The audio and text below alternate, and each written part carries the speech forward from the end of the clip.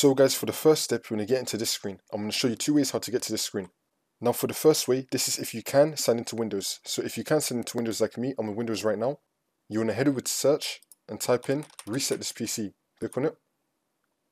And then once you're on this, next to advanced startup, we're going to click on restart now. And then click on restart now again.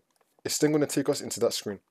And now for the second way, if you cannot sign into Windows, then you want to turn off your computer from the power button and then turn it back on again.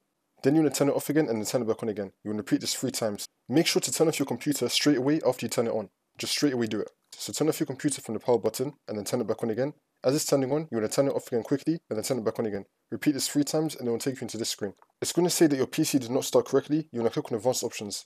And then once you're on this, there's a few things that we can try. So for the first method, you want to click on troubleshoot and then click on advanced options and then click on system restore. If you do not see system restore, you want to click on see more recovery options and then it should appear right here.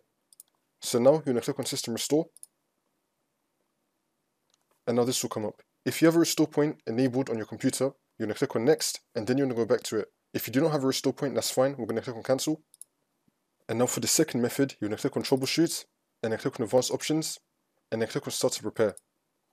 It's now going to diagnose your PC, see if this fixes your problem. If that did not work, we're going to click on advanced options. And now for the third method, you're going to click on troubleshoot and then click on reset this PC. You have 2 options you can go with, either keep my files or remove everything. If your files are not backed up, you're going to click on keep my files. Go along with this. If you have your files backed up, you're going to go remove everything. And then now you want to reset your computer and then hopefully your problem should be fixed now.